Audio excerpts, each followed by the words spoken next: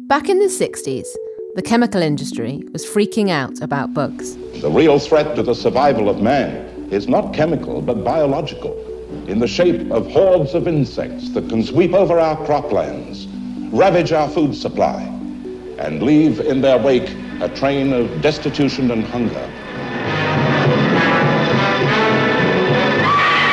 We now know that the threat we face is not that insects will rise up and crush us, but that we are destroying them.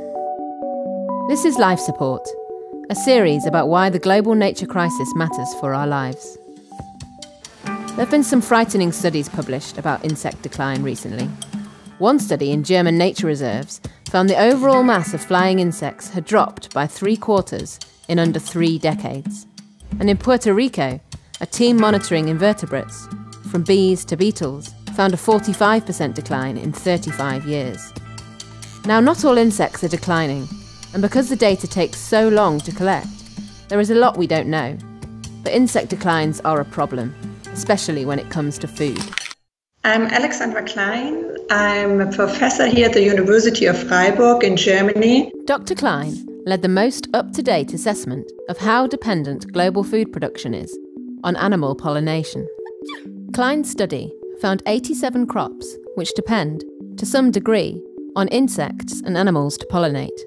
They make up 35% of the food we eat and provide most of our vitamins and minerals. It's probably not a problematic for you and me living in Germany or in the UK, because we can just go to a drugstore and buy our vitamins. We can buy vitamin C, A, all these kind of vitamins.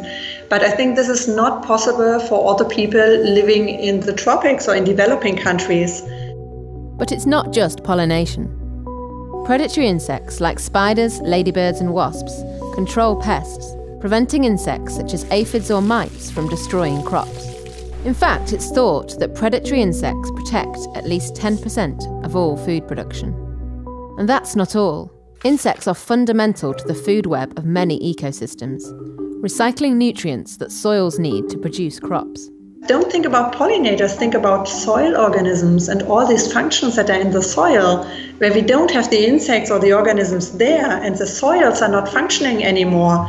And when we have a really intensive agricultural landscape without any organisms in the soil, any organisms above soil, it will not function at one point, and then it's not possible to produce any crops. In the last 60 years, the agriculture and chemical industries have changed our land. Habitats have been destroyed, pesticides are widely used, and monoculture, growing the same crop on a huge scale, is widespread. This isn't great for insects. So do we have to choose between protecting insects and farms that can produce enough food and make a profit? Sustainable agriculture expert Dr. Lynn Dix says, not necessarily. In rice fields in Asia, you can plant nectar, providing plants along the side of the rice field, and that provides resource which increases the numbers of predatory wasps and parasitic wasps, and then those wasps do better control of some of the leaf hoppers that are the major rice pests, and the result of that is that you can use less insecticide. She also says it's possible to turn things around. Ecological research shows that it takes about 4 years, if you change the management of farmlands, to turn around the numbers of populations, say, of wild bees in a landscape and get the numbers up again. But we may not have time to spare.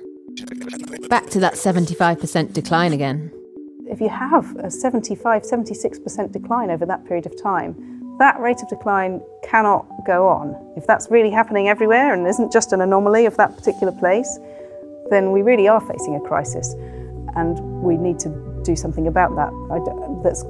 That's extremely urgent. The 1963 CBS documentary you saw at the top of this episode contains this amazing quote from the scientist Rachel Carson, whose book, Silent Spring, brought the world's attention to the dangers of chemical interference in nature. So please subscribe to Unearthed, check out the other videos in the Life Support series, and I'll leave you with Ms. Carson.